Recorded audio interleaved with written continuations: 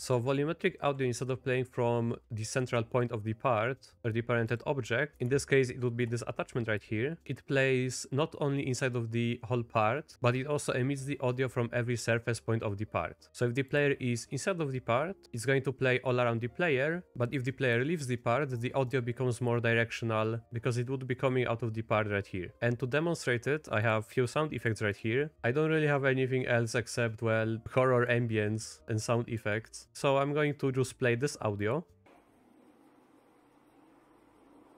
which is also used in my horror game. So I'm just going to turn the playing property now, and just to compare it, I'm firstly going to show you how normal audio behaves, and then I'm going to turn on the volumetric audio. So right now I am standing next to the part, and I'm not hearing the audio, but if I move my camera closer to the center, you can start hearing the sound.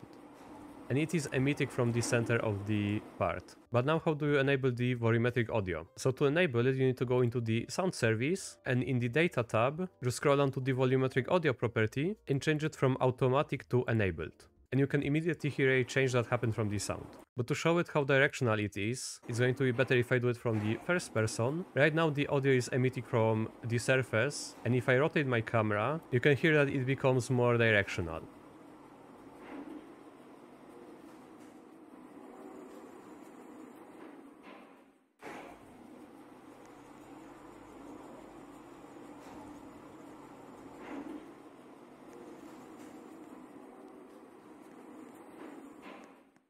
And it also becomes louder the closer I get.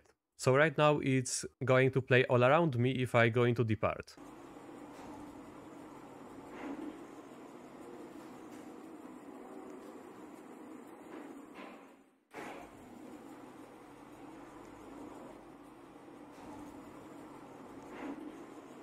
So again, to enable volumetric audio, just change it to enabled in the properties of the sound service. And something like this not only sounds better than normal audio, but it also allows you to create areas which play a certain sound, which previously you have to do a workaround, basically detecting if a player stepped into a certain zone, you would play on audio from, let's say, the sound service. But now you don't have to do it anymore with the volumetric audio. And I couldn't really find anything about it except the dev forum page that's not even loading, which was supposed to be a public announcement. Okay, it loaded this time, but not the images. So this is the public release from the beta announcement, which was on March 2022. So 2 years ago, and I didn't even know about this feature until like yesterday. But I am not even surprised because I saw that a lot of people didn't even know about it either. And the only thing that I could find about volumetric audio in the docs was this paragraph inside of the sound guides. But it would be a really nice feature to show off, because the volumetric audio is a much better way of actually playing the audio than the normal sound effects if you wanted to play the sounds in a certain area, zone, or whatever. Also, I will be leaving a link to this documentation in the description too. It basically just shows the guide of making a sound volumetric, and there is also a little preview that, okay, it's very loud. There is also a little preview that I can play to show it off really quickly.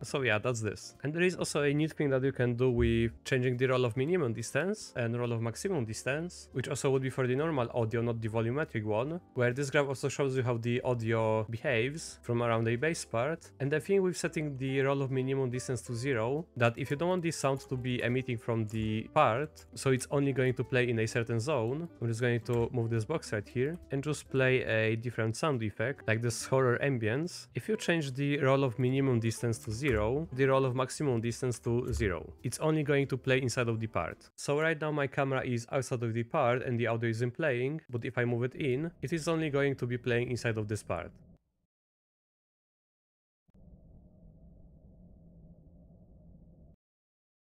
And yeah, that's basically going to be everything for today. So if you enjoyed the video, then please leave a like. You can also become a channel member if you want to support me. But yeah, thank you guys for watching, and see ya.